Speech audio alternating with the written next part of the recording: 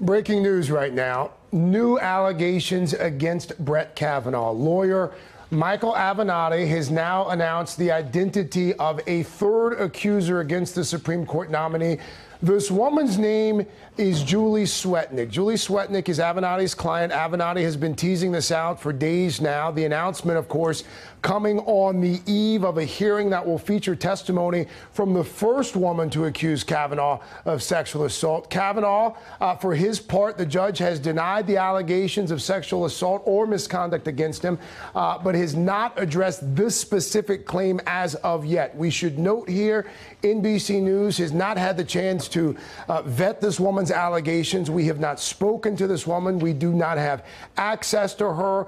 We have very limited information about her background. We have solicited both Kavanaugh's representatives and the White House for comment, but right now we are waiting for a reply. Again, this is a fast-moving story. Our Kate Snow has been following it here for the past 30 or 45 minutes or so. What more do we know, Kate? Just, as you said, just developing, just coming in, and really all we have right now is a statement on Twitter from Michael Avenatti, the attorney for this woman, Julie Swetnick, with her written declaration attached to that tweet. And as Craig said, we have not been able to verify these allegations in any way, but I can fill you in, Craig, on what she says. Essentially, she says, this is her allegation, that Brett Kavanaugh drank excessively on many occasions at many parties. She says she grew up in that area. She says that she went to high school in the area at a public high school near where Kavanaugh went to school, at a private boys' school.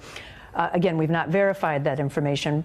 And the most dramatic allegation in a set of allegations here is that she witnessed Brett Kavanaugh and others, these are her words, to cause girls to become inebriated and disoriented so that they could then be gang raped in a side room or a bedroom by a train of numerous boys at parties where there was heavy drinking going on. In 1982, approximately, she says, I became the victim of one of these gang or train rapes where Mark Judge, which is a friend of Brett Kavanaugh, and Brett Kavanaugh were present. Shortly after the incident, I shared what had transpired with at least 2 other people.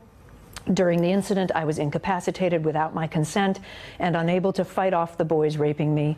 I believe I was drugged using Quaaludes or something similar, placed in what I was drinking. Again, I'm reading from what is said to be a written declaration from a woman named Julie Swetnick. Again, NBC News has not yet been able to verify this woman, who she is, what she says about her history. Yeah. We've not been able to verify the details yet.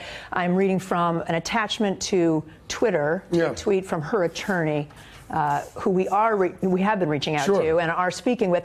I should also note, Craig, this has been teased for days now. If you follow Michael Avenatti on Twitter, which I do, you've seen for days now he's been saying, I have something, I want to talk to the Judiciary Committee. Also in the tweet, he includes a bit of correspondence with the committee where he seems to want attention to these details. And we don't know why he's released it on Twitter. We don't know why he's waited till the 11th hour. Obviously, tomorrow is the scheduled day for the hearing. Hey there, I'm Chris Hayes from MSNBC. Thanks for watching MSNBC on YouTube. If you want to keep up to date with the videos we're putting out, you can click subscribe just below me or click over on this list to see lots of other great videos.